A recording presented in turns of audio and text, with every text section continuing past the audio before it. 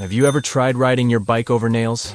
I guess it wasn't your intention, but if it happened at least once, you don't want to live through that experience again.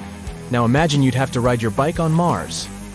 Its surface is covered with rocks, canyons, volcanoes, dry lake beds, craters, and red dust. That combo makes those nails look totally harmless. No wheels we use down on Earth will do the trick. So NASA has been working on developing the perfect ones for use on the Moon or Mars since the 1960s. They tried smooth rubber tires with inner tubes full of nitrogen, large flexible wire mesh wheels, and airless compliant tires made of several hundred coiled steel wires, the spring tire, but nothing was good enough for the challenging cosmic terrains. The wheels of Mars Curiosity rover only lasted a bit over a year before they got seriously damaged. The rover's tires faced two big problems. First, they had to be strong enough to carry the enormous weight of the vehicle. Engineers tried to make it the most efficient vehicle for exploration, different from previous models that worked on the Moon and on Mars before it. That's how it ended up being so heavy.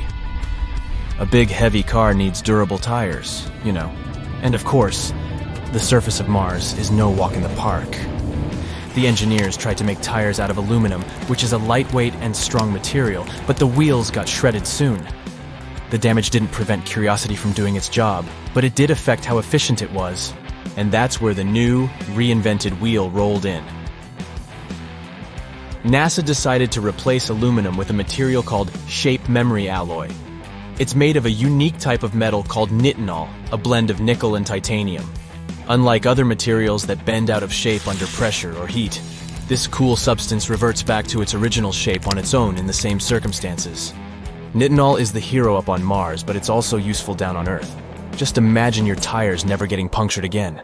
Sounds good to me. One company decided to use this tech on their bikes.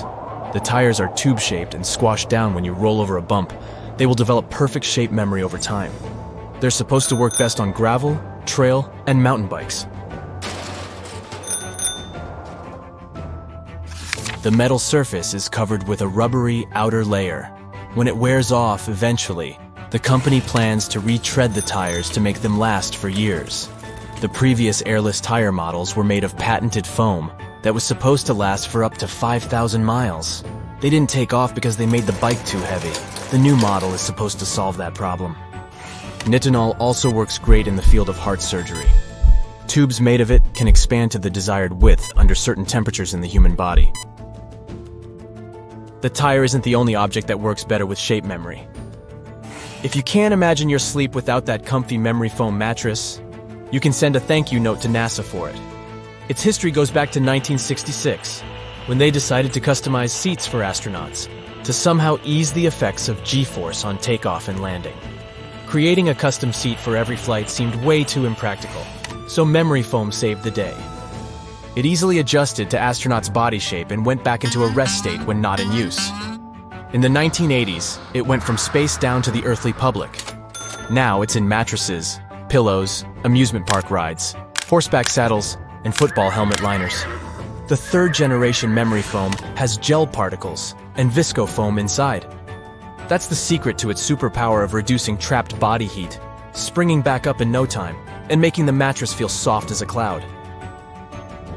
The name says it all, but in case you ever had your doubts, space blankets were indeed invented by NASA with space in mind. Back in the 1960s, they were preparing for the space era and looking for a thin, reflective metallic material that would protect their spaceships from solar radiation. And they managed to design just the perfect material MPET, strong enough to be used as insulation to protect expensive space electronics from temperature swings. Ever since, it has been an important part of nearly every mission to and beyond the orbit of our planet. It's also used in spacesuits to protect astronauts from radiation and the sun's heat once they venture into open space. Down on Earth, space blankets are the best friends of marathon runners. Since body temperature drops after they stop running, they need something to help bring it back to normal. And the magical space blanket material can also protect your phone from extreme heat and cold when used as an insulation layer in a phone case. In the early 1960s, headsets for airline pilots used to be really bulky. They often had to use handheld mics to communicate. NASA needed a more reliable and lightweight technology for their missions to make sure the communication would go without any problems. In 1961, the Liberty Bell 7 capsule splashed down, and astronaut Gus Grissom nearly sank without radio transmission or contact with his recovery team. NASA reached out to a manufacturing company to design a headset that could be planted into an astronaut's helmet. Just 11 days later, the team came up with a microphone headset unit that could be used by astronauts to communicate with one another and with Earth. It even had a noise-canceling feature. The headset was later improved and used for Mercury and Apollo missions. The world was able to hear Neil Armstrong's most famous phrase as he landed on the moon thanks to that wireless headset. Freeze-drying tech for food was not created but greatly improved by NASA to pack more snacks on long Apollo missions.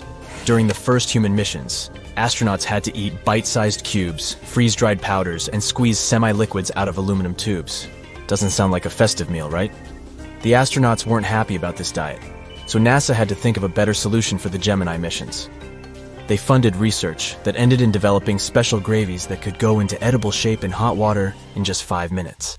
The idea of freeze-drying is to cook food, then freeze it under low pressure, and then slowly heat it in a vacuum chamber to remove ice crystals.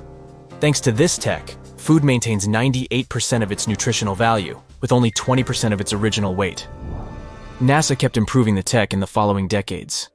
Now, freeze-dried food is a great help for backpackers, disaster relief programs, and anyone who needs to pack light and still get proper nutrition. The infrared thermometer that lets us check temperature from a distance was developed with the support of NASA as well. It measures thermal radiation emitted by your eardrum, a lot like they measure the temperature of stars and planets. Each device has a lens that focuses light from the object onto a special detector that converts radiation into an electrical signal and then into temperature that you can see on a display.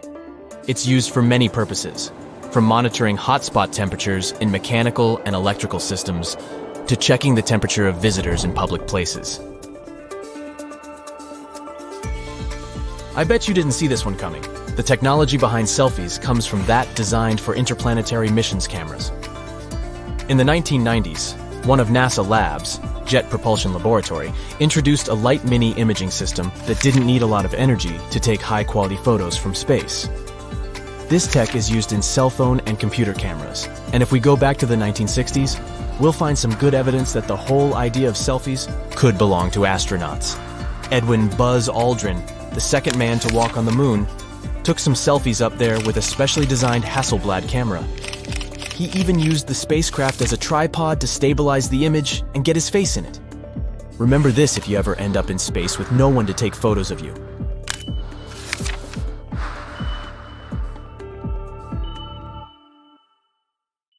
That's it for today. So hey, if you pacified your curiosity, then give the video a like and share it with your friends. Or if you want more, just click on these videos and stay on the bright side.